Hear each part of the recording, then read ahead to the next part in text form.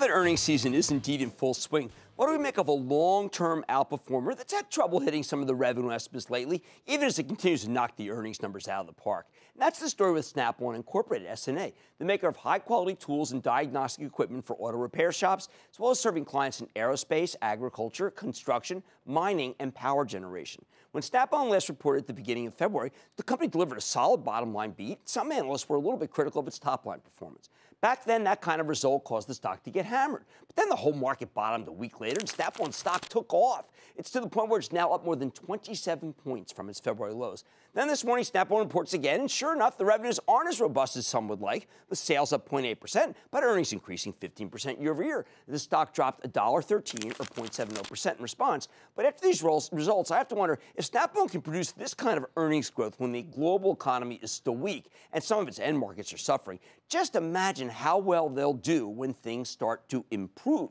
Let's check in with Nick Pinchuk. He's the chairman and CEO of Snap-on Incorporated. Hear more about the quarter and figure out what's happening here. Mr. Pinchuk, welcome back to Mad Money. Thanks. Glad to be here. All right, Nick, the automobile, the business we know for Snap-on fire. We Doing did well. it, right? Doing Oil well. and gas and military a little soft. Something we need to worry about longer term? Yeah, no, I don't think so. But I mean, oil and gas, you've seen the cataclysmic decrease in oil prices. Who would have expected that? Eventually, that'll even out. And military, again, you got budget sequestration, talked about today even, but that's going to bypass. And in fact, those businesses over time have been quite cyclical for us. And one thing we're doing, we keep investing in those businesses. Okay. Last year, we launched 703 new military products and 335 products for oil and gas, because we know that we're going to expand in those segments, rolling the Snap-on brand out of the garage, because customers there really want our product. And we haven't paid attention to it in the past. We're rolling out, and it's going to work for us. We're confident. I'm glad you brought that up, because there was a time when you came on and you said you were investing in Europe.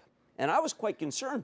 I said, Europe is in a downturn. How can you do that? Europe was probably the highlight of this quarter. Yeah, well, our hand tool business in Europe did pretty well. I mean, Europe grew at mid-single digits this quarter, and its earnings were up more than that. And this is the 11th straight quarter our European business has gone up, and 10th straight quarter, and the 12th straight quarter that earnings has grown. So this has become a great contributor for us, because what we did is we knew our customers weren't going away, and we kept investing in product and capabilities in Europe. So when the market came back, it's done well for it. It's still mixed. Germany's still down. Germany's giving me a headache these days.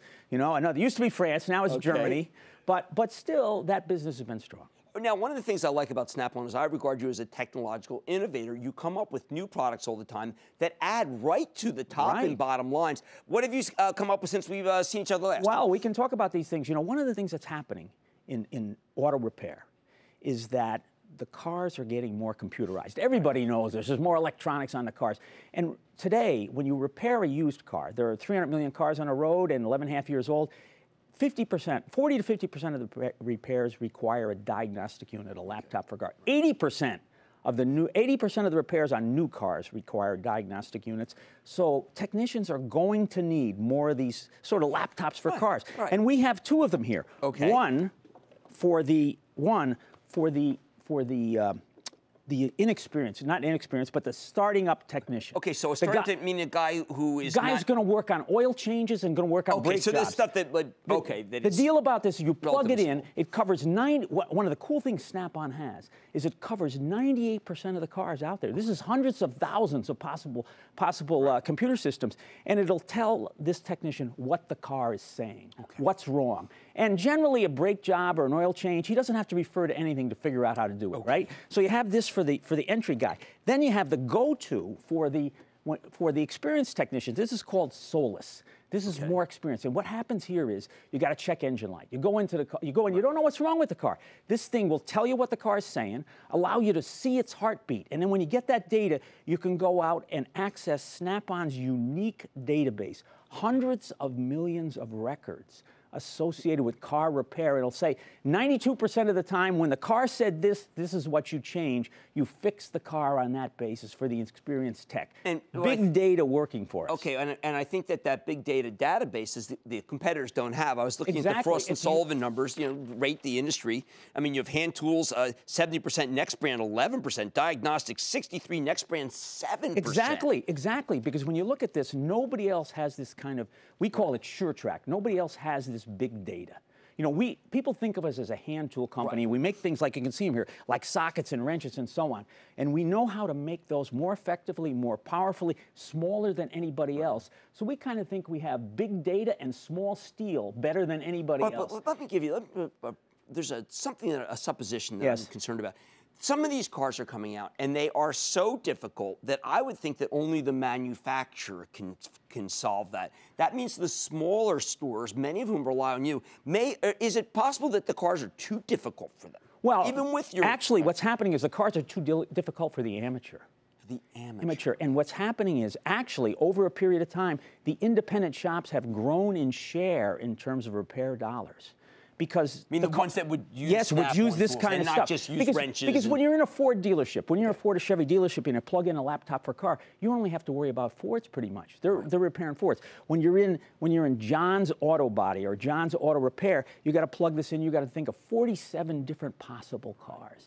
47 different possible cars. And this is what's driving our quarter. You said before about the idea that our sales are lower than they have been. Yeah, they were 2.5% organically, not chop liver though. Right, not at all. But the earnings were 15.5% growth.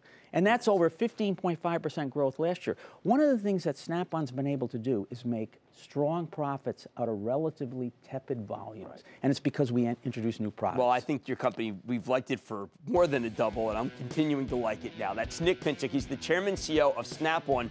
Guys, when there's a company that doesn't have a lot of competition, those are companies that can make a lot of money on what they sell. Mad Money's back after the break. Thank you. Booyah! Jim Cramer here from Mad Money. Thanks for watching CNBC on YouTube. Click here to subscribe and get the jump on my exclusives with CEOs, plus market news, investing advice, and a whole lot more.